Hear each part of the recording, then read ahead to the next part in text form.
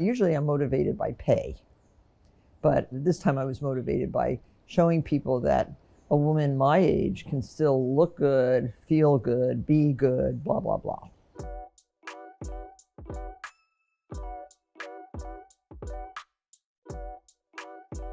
Hi, I'm Martha Stewart, and I'm on the cover of Sports Illustrated Swimsuit Issue 2023. I am the author of 99 books, creator of Martha Stewart Living magazine, mother of Alexis, Emmy Award-winning television performer, world traveler, proud grandmother of Jude and Truman, and founder of Martha Stewart Living Omnimedia.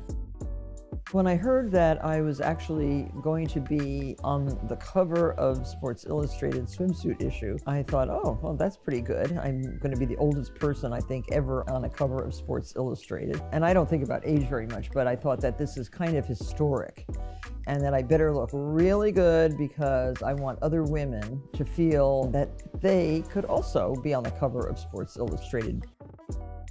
But I'm telling you, it's very inspiring to take a look at a Rouen picture of Martha Stewart in the ocean here at Casa de Campo and see something really gorgeous.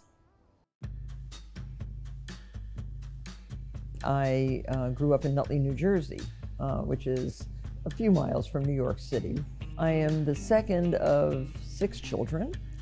The Costira children, my father Edward, my mother Martha, Big Martha we called her, even though I got to be taller than she, but she was always Big Martha. The lure of the city was always there for me. I still remember fondly buying lox and bagels at Russ and Daughters.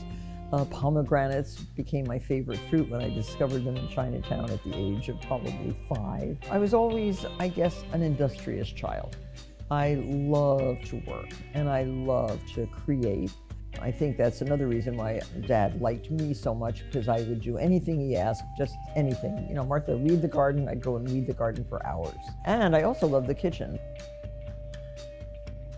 Animals have always been a part of my household. Growing up, we once had 1 dog, Shiner, but I vowed to always have pets. I now have 2 chow chows, 2 Frenchies, peacocks, 175 chickens, guinea fowl. I have geese, Chinese geese, German geese, Russian geese, African geese, French geese. I could tell you all their names, but forget that. I forgot the donkeys.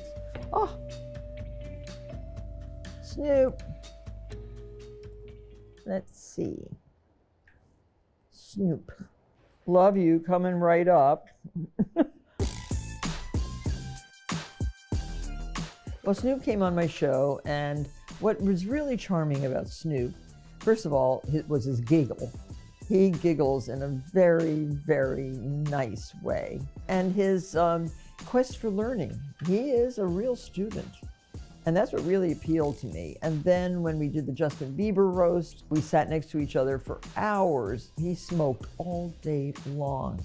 We were on a stage rehearsing, and all he did was smoke, and everybody was in such a good mood, and we were all roasting each other. And luckily, Snoop's secondhand smoke really kind of eased the pain for me a lot. And it was hysterical because I just felt, okay, you know, I'll go with the flow here. After like 6 billion views around the world, it turned out to be one of the best things, and it cemented my relationship with Snoop.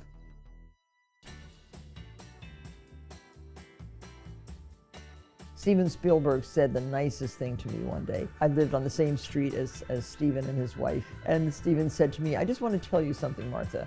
You have elevated the task of homemaking and homekeeping to an art form. I do not believe in just emptying your closets because it's the thing to do. I believe in careful editing. I believe in careful organization. I believe in everything kind of in moderation.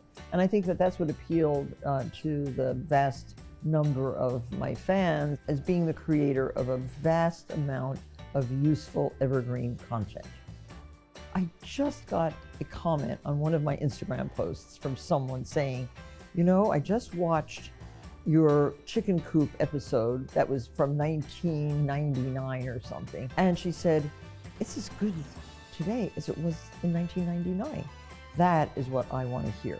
because my whole philosophy is to create this content that is the best way to do something, the best way to accomplish a task, the best way to create a craft, the best way to cook a dish. I scour Instagram daily, the reels on Instagram and even on TikTok, because I like to see if there is a better way to do something. And if it is, I will adopt it and I will fix it.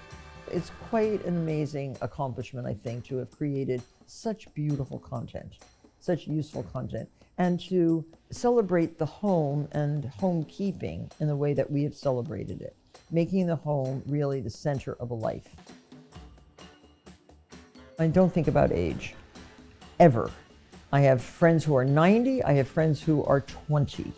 And that is a very, very good way to look at life, because age is not the determining factor in terms of friendship or in terms of success, but what people do, how people think, how people act, that's what's important, and not your age. Legacy is what you're doing right now, tomorrow, next week, the week after. Keep it going for as long as you can, because it might be better than anything you've done before.